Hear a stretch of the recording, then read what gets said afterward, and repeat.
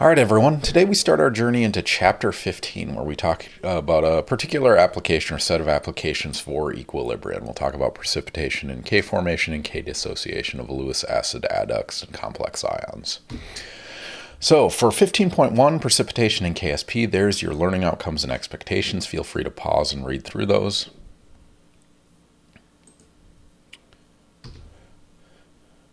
All right, so 15.1, precipitation and dissolution. Turns out this is actually a pretty big section, and so we're going to break it out into subcategories. We'll talk about the solubility product first, KSP and how it relates to solubility, predicting precipitation, and then we'll close with the common ion effect.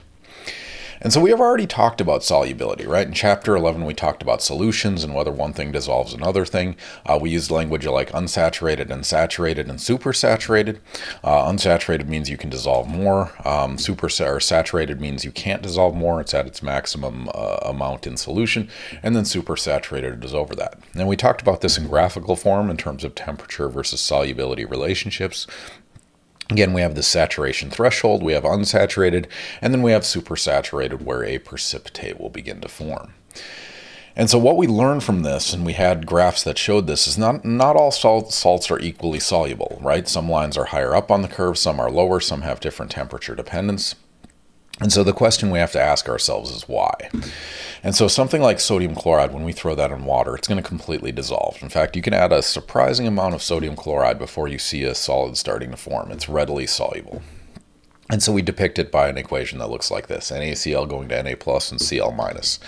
But there are other salts that are only sparingly soluble. Something like silver chloride, it only puts a few Ag plus and Cl minus. This is thousands of times less soluble than NaCl. And so consequently, while we draw a unidirectional arrow for NaCl, which largely goes completely to ions and is a strong electrolyte, AgCl, on the other hand, we draw a double-sided arrow, and we describe this as an equilibrium, just like we've covered in Chapter 13 and 14. But in this case, we're going to apply this equilibrium equation to solubility. And so as such, we can follow the original rules we had in Chapter 13. Capital K, the equilibrium constant, is equal to products to stoichiometry over reactants to stoichiometry. But in this case, we have a product that's these aqueous ions, and we have a reactant that is a solid species. Solid species don't show up in the equation, and so we have products times each other to stoichiometry is equal to K. And so because this is a special equilibrium, or a particular equilibrium that's fairly common, we add these subscript SP. And so this is the solubility product constant. So it's still the same equilibrium constant we covered over and over again. Products over reactants, large number favors products, small number favors reactants. All the rules of Le Chatelier, everything we discussed in Chapter 13 still applies to this K, but we're going to add this SP, which lets us know immediately that this is a solubility product constant. So it's a solid going into ions in the solution. And so the general form of this holds true just like it did with everything previously. We have some ions being formed, that's A and B here, from a solid. And so we have products to the stoichiometry over reactants to stoichiometry. Reactants as a solid doesn't show up in the equation. This is the general form of the solubility product constant. And so we can basically take any salt that will dissolve in a solution, and we can separate it into ions. And so AgCl gives us Ag plus and Cl minus. MgF2, this gives us an Mg2 plus, one of those, 2F minus ions. So on and so forth. And so we can draw our KSP equation directly from these. And so we can say Ag plus to the 1, Cl minus to the 1 from the stoichiometry, Mg2 plus to the 1, F minus to the 2, and again, it's from the stoichiometry. And so yeah, same rules as Chapter 13, but we're applying this to a solubility product. And so we can numerically define how soluble things are. Remember, a large K value favors products. In this case, products is the ions in solution. And so the larger this KSP number, the more soluble it is. The smaller this number, the less soluble it is. And so you can see through these range of values, it can vary dramatically, right? So this bismuth sulfide is a 10 to the minus 72.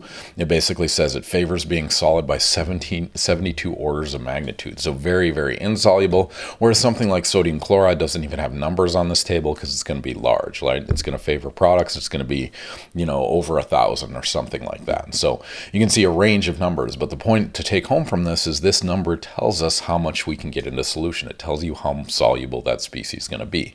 And so the take home in terms of KSP or any equilibrium constant, large K favors product, Small k favors reactants. The larger the k, the more it favors products. The smaller the k, the less it favors products. And so in this case, as the KSP goes up, the solubility of the salt increases. And so we have a few different ways to describe solubility, and we've talked about a few of these when we were in chapter 11, but some of the more common ones, we have this equilibrium constant that tells us a ratio of products to reactants. We also have something called molar solubility, which is basically the moles of solute per liter of solvent. And we can talk about the solubility, and this is what we usually see in the graph. It's effectively grams of solute per liters of solvent. And so these terms are related. You can effectively convert between molar solubility and solubility pretty easily. The only difference between them is this is expressed in grams, this is expressed in moles. And so you can convert molar solubility to solubility via the molar mass, and likewise solubility to molar solubility via the molar mass. And so they're describing the same thing. One's describing it in moles, one's describing it in grams, but they represent the same thing for the most part. And so the question is, how do we relate this KSP to these guys? And so very similar to what we had previously, we have this KSP. One of the things we can do is set up this equilibrium equation. And if we want to calculate the amount of Ag plus and Br minus in solution, we can do it through ice table math. All right, and so in this case, we have solid. We're going to throw that in solution. This is going to decrease. The amount of the ions in solution is going to increase by, in this case, they do S. You could do X as well, minus X plus X plus X. This doesn't show up in the calculation, so you can ignore it. And then you have S and S. And so you can plug these into this KSP equation, and we can get to this KSP is equal to Ag plus times Br minus. The concentration of these at equilibrium will be S. And so in this case, it's effectively S squared is equal to the KSP value, 7.7 times 10 to the minus 13. And the square root of that gives you the answer of 8.8 times 10 to the minus 7.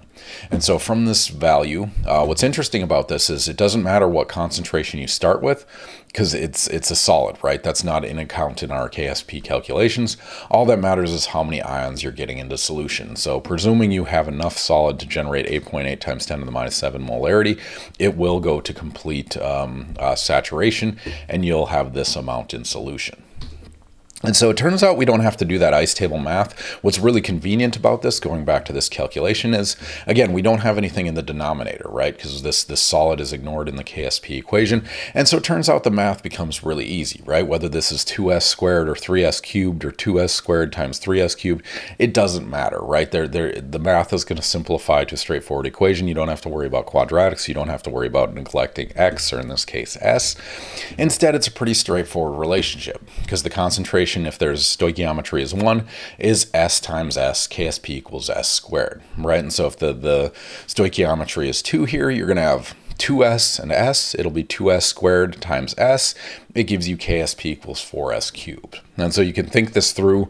I mean, you could memorize it, but it's probably not worth it, because if you just look back at this equation here, this is S, this is 3S, 3 cubed is 9, S cubed is 3, and so you're going to have 3 cubed is 27. You're going to have 27 times S to the 4th, and that's exactly what you get in your KSP equation. So we can greatly simplify our math. Note that this is still doing effectively ice table math, but it's doing it a really straightforward way because there's no denominator here. So we can convert KSP to S. We can convert S to solubility in terms of grams per liter. All of those are interrelated. And so when we draw this graph again, this case it was grams of whatever per, or kilograms per 100 kilograms of water. You could use any units on this axis you wanted to. Even KSP is going to change with temperature.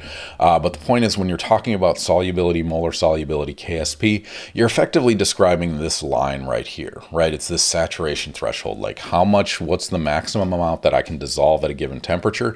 KSP tells me that value. That's the saturation threshold. That's how much I can get into solution. And so when you're talking about, you know, this KSP solubility, molar solubility, you're talking about the maximum amount that can go into solution. The actual amount is something you'd have to determine, right, experimentally or something like that. Unless you know you're putting enough solid in there to generate a saturated solution, then you know it's going to reach this threshold. But it could be more, it could be less, depending on how you prepare the solution. And so this number tells you the maximum amount, but it doesn't tell you the actual amount, which is something you'd have to figure out from measurements, or as we'll see in a little bit, from a Q value.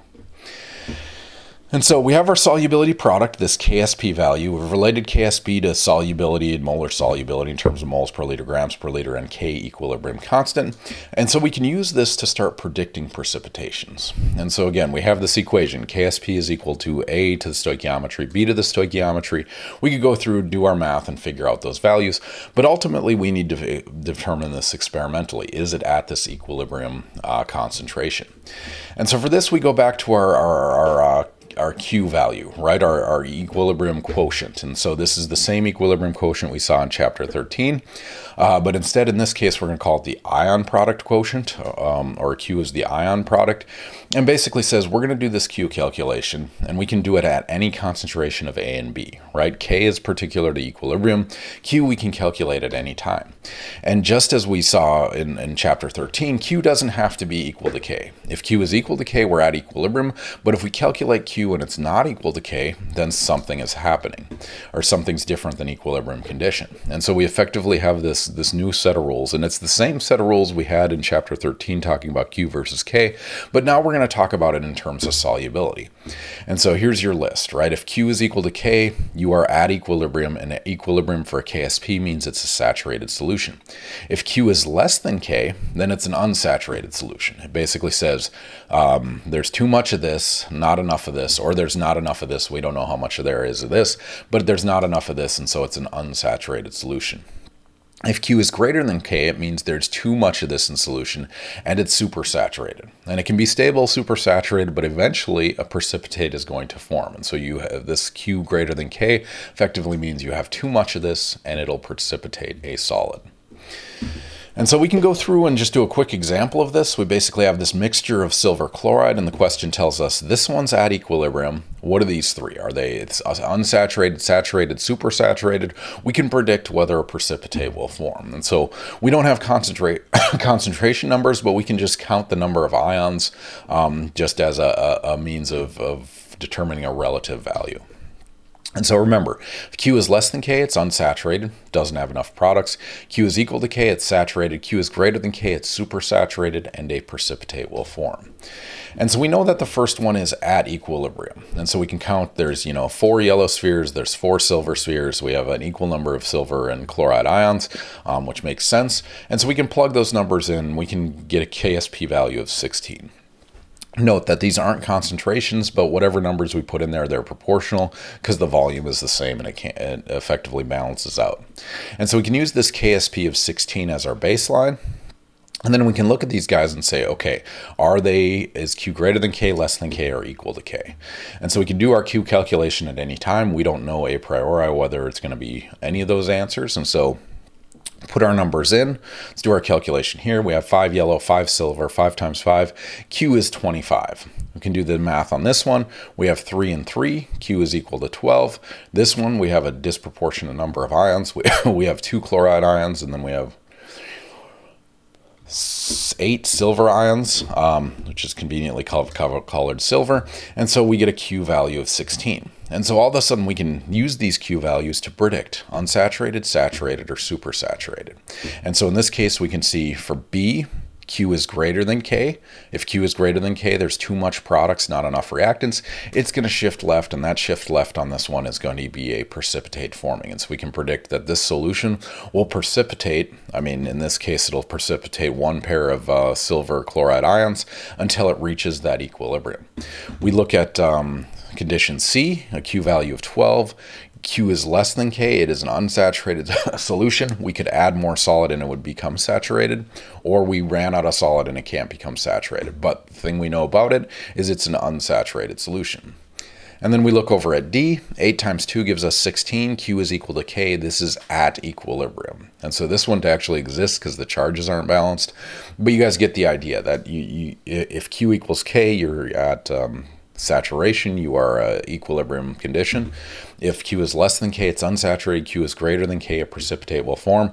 Of these reactions, B is the only one that'll form a precipitate. All right, so we're going to close out chapter or section 15.1 with something called the common ion effect. And this is another one of those that you guys have seen before, but we're going to put it in the context of KSP and solubility of ions. And so common ion effect is the shift in equilibrium caused by the addition of compound having an ion common with the dissolved substance, which is just a fancy version of Le Chatelier's principle. And so let's look at this equilibrium again. We have silver chloride turning into silver ions and chloride ions. So you put your solid AgCl in there. You get some Ag+, you get some Cl-. What happens if I add Ag+, right? And so in this case, I'm going to do it in the form of this AgNO3, which is a really soluble salt. I'm going to add a bunch of Ag+ to this solution. Well, what happens to this equilibrium? From chapter 13, we already know the answer, right? And so we're going to add this Ag+, which in this case is called a common ion because it's common to the equilibrium ions here. If this goes up, it's going to shift left. It's going to precipitate more, right? And so if Ag+ goes up, Q is greater than K. It is supersaturated. It is going to form a precipitate as we add Ag+. And so the memorized message, which I wouldn't recommend memorizing, is the presence of a common ion decreases the solubility of the salt. And the reason that happens is you have products, you're adding those products, it shifts to reactants. Reactants in this case is a solid, which means you're facilitating the precipitation process. And so if you want to pull a bunch of Cl- ions out of solution, increase the amount of Ag+, shift it to left, get more AgCl solid out of the solution. And so you can see this graphically. This is actually molar solubility of calcium fluoride versus the concentration of sodium fluoride. And so here we put calcium fluoride solid in solution. You got some Ca2+, got some F-. We're going to add sodium fluoride. In this case, sodium fluoride is really good at dissociating and making F- ions. So we have one equilibrium. We have a salt that we're adding to it, which is adding F- ions. Note the Na+ doesn't do anything because it's not in this equilibrium. But we're adding F-, which is a common ion. F- goes up, the concentration of calcium 2+ goes down, the amount of CaF2 formed in the precipitate increases. And that's exactly what we see in this graph, right? As the concentration of F- increases, the solubility of CaF2 decreases. And so you add more and more and more, and the solubility decreases as you add more F- to it. And so again, a small amount of F- shifts a little, large amount of F- shifts a lot. Essentially the small amount, you have a smaller Q. Well, Q is still greater than K, but you add more F- and Q is much greater than K, and it has to shift to the left to generate that solid. So yeah, the general rule again, you add this common ion, it becomes less soluble. The more of that common ion you add, the less soluble this system becomes. And so there's our summary. We have this solubility product constant. KSP follows all the capital K equilibrium constant rules we have from chapter 13, but we're going to do it for a solid dissolving in a solution generating ions. Larger that value, the more soluble. The smaller that value, the less soluble. We can relate things like molar solubility, which is moles per liter, to solubility, which is grams per liter, to KSP. It's essentially through an ice table, but it simplifies the math quite a bit. The definition of solubility, or KSP solubility and molar solubility, is that maximum threshold that you can reach with a given salt of some kind. It doesn't mean it has to be that concentration, but it means that's the maximum you can get in solution. And so you can figure that out from this Q value, this reaction quotient effectively. If Q is equal to K, it's at saturation. Q greater than K, supersaturated. Q less than K, unsaturated solution. And you can predict whether a precipitate will form if Q is greater than K. And so a case where Q becomes greater than K is something called the common ion effect, which again is Le Chatelier's principle. You're adding products, it has to shift to the left. In this case, left is giving you more solid and less ions in solution. The solubility of the salt goes down with a common ion. All right, so that closes out section 15.1. Next, we'll dive into another equilibrium, which is regarding Lewis acids and bases.